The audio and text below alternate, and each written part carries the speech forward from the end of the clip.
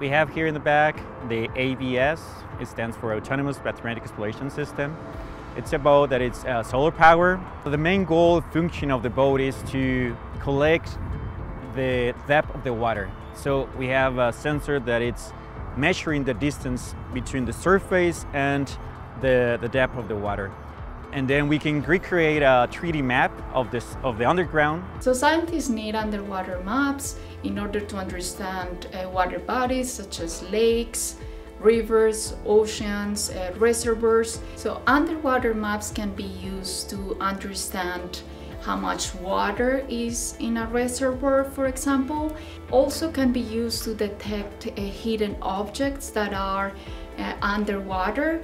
The boat is fully autonomous and can make decisions like returning to base if the wind is too strong for sailing. Me as an engineer, my task was to improve the existing system. So we're developing a system that helps scientists to collect data in a better way because they don't need to go into the water. The boat can reach hard to access areas.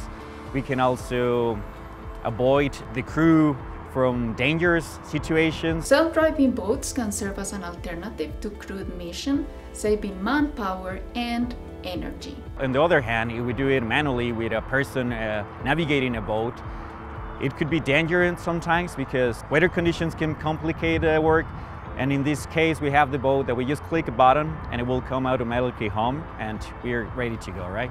Instructions to build this autonomous boat are available online, and we would like to encourage air scientists and engineers to give it a try.